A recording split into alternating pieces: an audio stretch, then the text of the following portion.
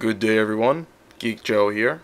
Today I just want to give a few updates regarding my channel, as well as a thank you to everyone out there who has subscribed and viewed my content for the first week of the channel being made. I had created this channel as a project to see if I can make a mark in the computer and related tech industry on YouTube, since I have a lot of interesting computers and server knowledge that I can share with my viewer audience. Anyway, for the first week we have done very well, and this really has been a team effort to grow this channel to help many people out there in the world who want to learn about these products, as I will be creating many more videos in the summer as well as series. As a goal objective, I really want to reach at least 100 subscriptions by the end of July.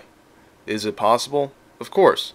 But for anyone who has tried starting a channel out there knows that when you are first starting off, it is the hardest part. So, the main goal for me is to create a community with all of you fellow tech heads out there to really build this channel. And if you have any suggestions or constructive criticism on my first few videos, please tell me in the comments below. Any bit helps. In general, all of you viewers and subscribers out there are like another family to me, as a group of individuals who have similar interests to me, and that is something I really care about. Anyway, with all that aside, let's go into my upcoming videos for the end of this month as well as July. Now, the first week of July I am probably not going to upload since I will be away on vacation.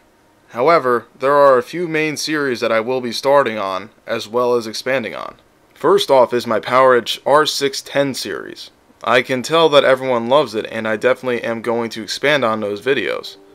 Also, if there is anything you guys want to see regarding that server, feel free to comment below your ideas. Next is going to be the Gateway Performance series. Now, I don't want to spoil much, but this is going to be a series about an overkill Windows 98 computer, which we ordered in 1999, and I think all of you guys will love it. Lastly, I was going to create a series about a Dell PowerEdge SC430, which is currently my second server, which is not in use right now, since I have to fix it.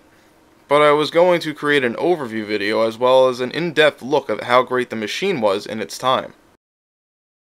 So, in conclusion, I hope all of you viewers like the content that I have provided within this first week, and hope you guys will be sticking around for much more.